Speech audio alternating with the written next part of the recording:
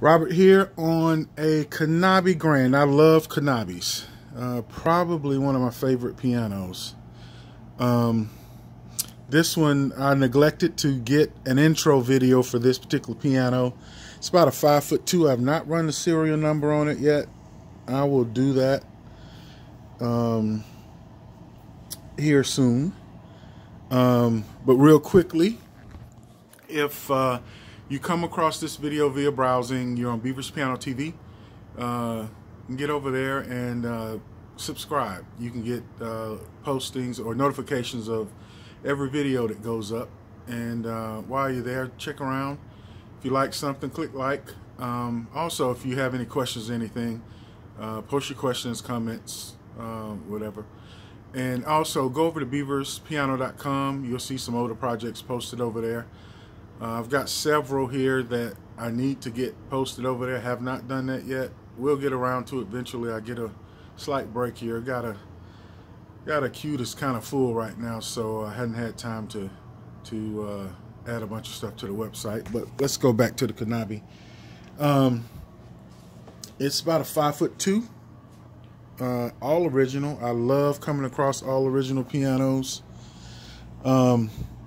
It's going to get a full restoration, new pin block. Obviously, you can tell it's going to get new strings. We'll address the soundboard issues that it has.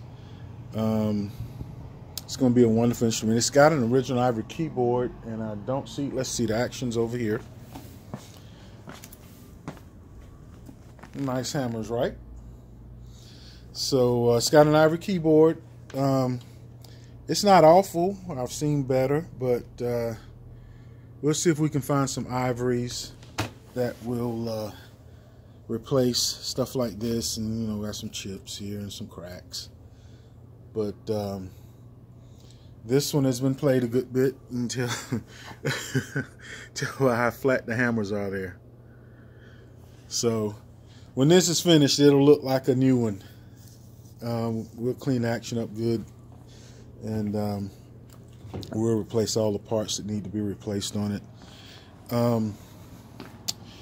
In any case, follow along. I'll post up more videos, pictures over on the website when I get that posting done over at the website of this particular piano.